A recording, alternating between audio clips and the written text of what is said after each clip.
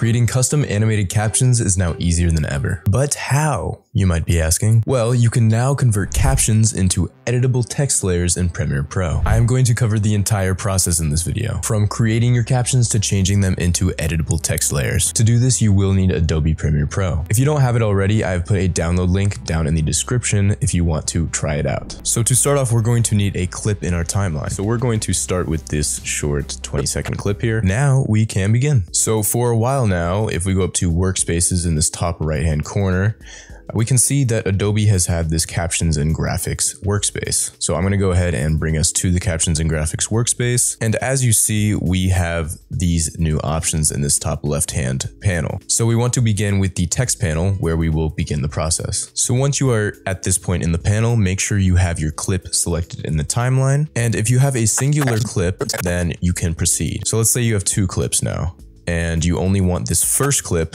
to be subtitled. You don't want this second clip to be transcribed or subtitled. Then we will need to set an in and out point. To do this, you can use the shortcut keys I to set the in point and O to set the out point. So very intuitive there. Once you have done this, you can simply go up to the left top hand panel, make sure you are in the text panel and click on create transcription. And then you will see this pop up where you can choose the language. So we will stick with English, the speaker labeling, which is nice because if there are two speakers, then it will tag each speaker and you will know who is talking. Then you have the audio analysis. So this is which track it will be transcribing. So right now we only have one track that we want to transcribe, but if there are multiple audio layers, then you want to make sure you are only transcribing one of them. Or like we have now, we have mix, which would transcribe each of the tracks if we had multiple. And like I mentioned before, we set our in and out point. So if you have done this, you want to say transcribe in to out point only, and this will make sure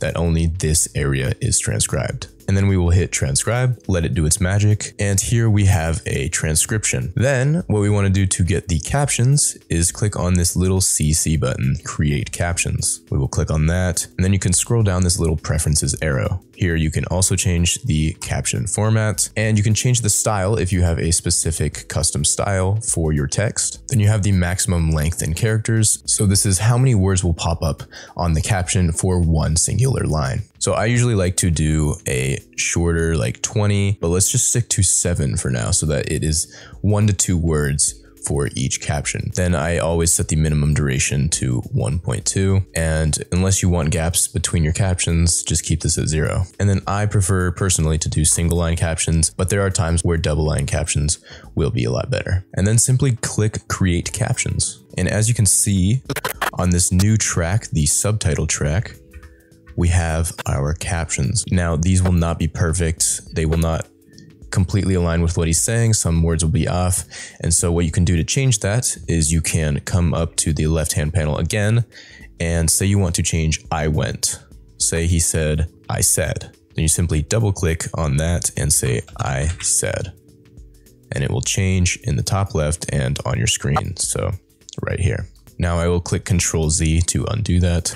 Now this is the best part. So you may or may not know that once you have these captions, they are actually a different type of layer that you cannot add effects to. So if we come up to Effect Controls, there is nothing we can do to these captions to animate them, to move them around. Everything you have to do is in the Essential Graphics panel, which is very limited. So what we will do is select all of the captions, and we will come up to graphics and titles. Then we will use this new feature, upgrade caption to graphic. Click on that and boom. As you can see, Adobe did its magic. And now you have editable text layers that you can animate, you can play around with, and it is just a lot more convenient than having captions that you can't do anything with. So as you can see, we'll click on the text layer and boom. In Effect Controls, you can edit it, you can animate it. So let's do a little quick animation. First, you want to make sure that your anchor point is in the right spot. So click on vector motion and then pull this anchor point down into the middle here. Let's set a keyframe at 0 and then let's go 4 steps forward and do 110. Let's go back to the first keyframe and make that 50. And then let's select all of our keyframes here, right click it, go to temporal interpolation and choose ease in. There are lots of different ways you can ease these transitions. This is just like a very easy, quick one that I'm going to show you. And as you can see, we have a nice scale up on this text. And if you want to duplicate this animation, then you can right click it, save preset, let's name it test, select anchor to endpoint so that it happens at the beginning, select OK, then do Shift 7. This is a shortcut that will bring you to the effects panel. Go to your presets and let's take test and throw it on our other text layers. And now we have 3 nicely animated text layers. I went to school. Very smooth, very simple, and a lot better than basic captions in my opinion. I went to school. If this video helped you out in any way, please support the channel. It's free and it really helps me out.